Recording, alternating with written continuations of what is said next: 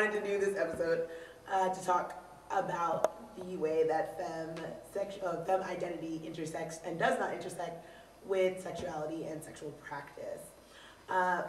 First, I want to start with a quote. Tara Hardy, in the anthology Visible, a Femthology, says that fucking is indeed the femmiest of femme hobbies. I thought that that was a very interesting kind of lead-in to an essay, particularly when femmes are thought about as particular ways, as stereotype follows. This misunderstanding is exacerbated by concepts of masculinity and femininity which feature within our queer lexicons, often in the form of the terms butch, femmegress, ag, stud, etc., ones that construct femme identity in negative relation and opposition to other identities instead of working towards a positive definition that says what femme is instead of what femme ain't. Femme Day is specific to talking about the ways, as I've said before, that sex does and does not overlap with understanding of gender. As we talked about before in our last episode, topping and bottoming, femme identity does not have a direct correlation with any sexual practice or sexual roles. Be this as it may, there are many assumptions about how femmes have sex and with whom. It is a common and outdated stereotype that femmes are only bottoms. Femmes are assumed to be the receptive partner during penetrative sex, even when this is not the case. Variation in sex roles for femmes often ends up being covered up as a result of this misunderstanding. Also, I hope today that we'll talk a little bit about the ways that femme gender and like all gender is influenced by ability, race, class, sexual history, and presentations, and our own gendered assumptions about what that means. So, now I'm going to open the floor for any questions and comments about where gendered ideas of femme sex roles and femme identity may come from. Do you think that these are things that spring from our community, or do you think that they spring from a more popular discourse of sexism in a larger American culture? I know for me personally, my femininity was like really informed by music videos. And it's, you know, it's interesting because I didn't grow up watching a lot of TV. In fact, I didn't grow up with the TV. The school that I went to was like kind of anti-TV. So it's like once I hit, you know, whatever age, maybe, you know, 11, 12, whatever, just like getting into music videos and seeing what was represented and like what I saw as like what bodies and what like presentations I saw being reinforced as sexy, you know, in terms of like responses around that. For a super long time, like I identified as butch, not just a butch, but a stone butch top. And like, because that's so different where I am now, I feel like my femininity is like so intentional, particularly in light of what it takes for me to be recognized like as like a taller, black, disabled woman. I feel like there has to be a little more, like I have to be very intentional about like the way that my femininity looks if I wanted to be recognized as such. You know, like I feel like if I was a jeans and t-shirt femme, like I would be perceived very differently than I am, particularly because of class. Like I don't have the money to run out every time that I feel like my gender is changing a little bit to like go get clothes that are going to help me be more like readily recognized. And so like in that case, like I have to like be very specific with like what I purchase, how I adorn it, how I like decorate my body, you know, if I'm going to be accepted into a larger femme understanding. For me, femininity has always been super racialized in terms of my understanding of what it means to be a femme person, because I feel like growing up, the only queer people I knew were like really granola, like just like hippie-ish white lesbians who just like were like not necessarily butch, but not necessarily femme either. And so I feel like in coming into like my feminist and like appreciating it as like a valid expression of my gender and my like sexuality, I feel like I was very confused because I feel like white femininity was one thing and like black or brown or whatever femininity was very separate, and that I couldn't have both of them be together without like either not being queer or not being like black. And like I feel like that struggle, even like as an adult or as a person coming into adulthood, is still like so, like going home and being queer or being queer and going home is like so crazy because it's when I came out to my mom, I think she was very confused because I was so feminine and all the black lesbians that we knew were like ultra masculine spectrum and like just like how did it make sense that someone who could like be so incredibly feminine be so like queer? I feel like it's something that I still like struggle with in seeing my family, even those who aren't like in this country per se. It's like I don't think we can really separate them.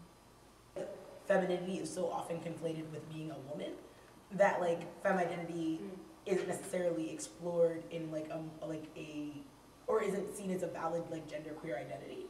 And like while I identify as a femme woman, I also think that woman can be a genderqueer identity. I don't necessarily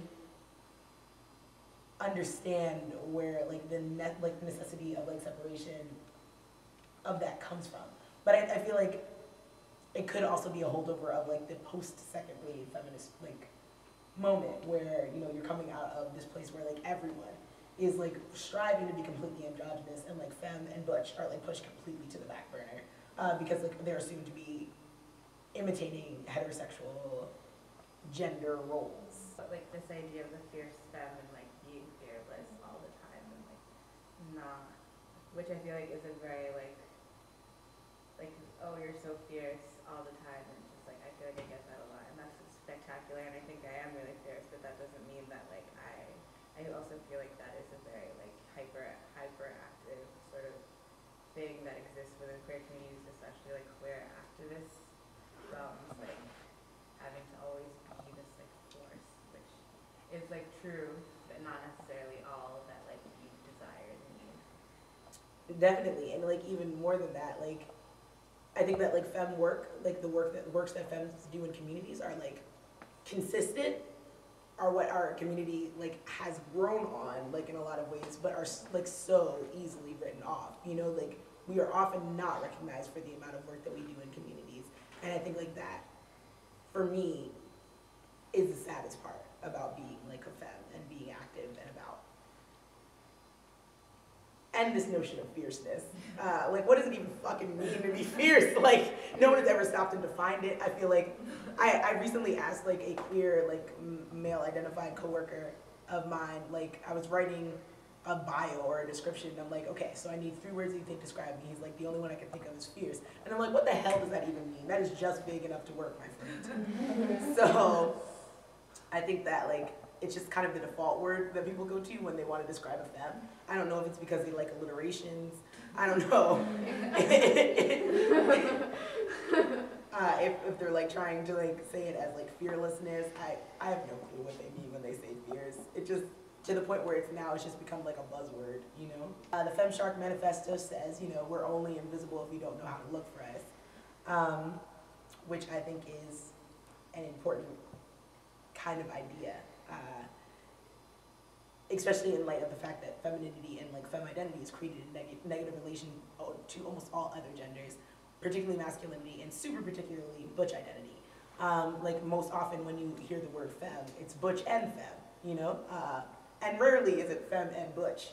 But I think that this is, to me, I think this is largely because of the lack of a working definition that our community has for femme, which I see as maybe a source of the problem. And also, lesbians and queer women resist defining femme, which is good, but then it's left to be defined by media outlets and colloquial dialogues. So what do we think about like defining femme? Is it better to give a working definition of femme, or is it better to just leave it undefined and like leave it up to like personal understandings of what that means? Or should like our community be working towards like a definition of like femme that is loose enough that it's not like created just to exclude others, but like is also something that like we could use in order like to build femme solidarity? For me, that's bringing up some personal stuff and thinking about like femme solidarity, not just across like queer communities, but also like communities where like femmes are engaged with like hetero-bodied folks. And like for myself as queer and femme identified and, you know, dating somebody who's a trans dude, I still sleep with men, I still sleep with women, butches, thuds, femmes, like all of it, and I just don't really know how to differentiate, but I feel like my femness becomes complicated by the fact that I do sleep with men. And not that I do that all the time, but like, you know, have like throughout the course of my life. And so I don't know, I think that that just like in some ways complicates this conversation because, you know, one of the things that you had initiated, which didn't happen because, you know, at the time or place of people not showing up was, you know, this conversation about biphobia, and I don't identify as bisexual, and, you know, that's no disrespect to anybody who does. I personally think that bisexuality is like inherently transphobic, but you know, I think just in terms of like folks who do sleep with like the whole spectrum of like men and women, just feminist becomes complicated in a different way because, you know, maybe I'm recognized as a fierce femme, you know, in queer community, but then am I still, you know, recognized as a fierce femme if I'm out with the dude, you know, or if I'm like, oh, this is my trans partner, but like, yeah, I'm being home a man tonight, you know, because whatever in our relationship, like how does that change things? So, you know, I don't know, I guess for me that doesn't necessarily call for a need to define femme, but I think, you know, just highlights again that like notions or like notions of femme really don't function when they're carved out in terms of like, you know, something as like in relation to like, because honestly, like how would somebody talk about my femme identity if I fucked everybody?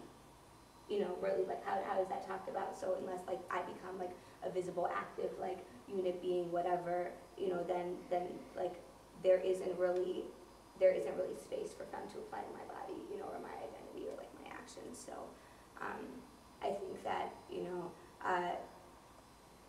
femme is like a very fluid category, and like I'm femme, but like damn, I don't look femme all the time, you know. I definitely don't. I mean, I'm sure everybody on this campus who knows me or has known me for some years has seen that my, you know, aesthetic, my presentation has changed a lot, and like that's just what, you know, what it is or how it's been. So but I think that it's really important to you know, again, think about ways to actively carve out space for femmes, but maybe not like defining that as like a solid identity category, because again, that intersects in so many different ways. So it's difficult whenever people talk about definitions, you know, because like definitions do inherently exclude, you know, because like when you create an in-group, you have to create an out-group. Like there's not another option. And I also think like it becomes difficult to organize around an identity that is completely undefined except for about what it's not. Yeah. Like for instance, I signed for a group on campus called the Femme-Pyre, as did some other people in this room. But the difficulty that we experienced, well, that I experienced within that group is that like no one necessarily identified as femme in the group. It was just kind of like a catch-all for femininity or just gayness. It was just like the catch-all gay group. Which is okay, but like fitted clothes. Yeah, exactly. People whose clothes touch their bodies. You know, and I think that does a disservice to femmes, that we can never have like a place where it's like, no, like we're here because we identify as femme. I don't think that it needs to be like a super like, and on Mondays femmes only wear lipstick, and you know, like you must wear a skirt 4 times a week, no sweatpants except for on Fridays, like Mean Girls. And pink on Wednesdays. Pink on Wednesdays. Exactly, and pink on Wednesdays. You know, like I don't think that it needs to be that specific, but I do think that it should at least be like understanding that there is a difference between sexuality, sex, and gender, and that like femme is a gender. You know, it's like a gender that like is as complicated and like confusing and fluid as everyone else's gender. You know, and like is no more oppressive than anyone else's gender. You know, like it's not a value neutral judgment that people make when they're talking about femme. You know, like it's very value laden. But I think something that you said, which is so radical, is that like femme is a gender. Like I've never heard that before. You know, and I think that like if there was you know, more sense of femme as a gender, that might be another way to kind of like localize and, you know, whatever. But I don't know, I just never heard that before, but that seems to work in my mind right now.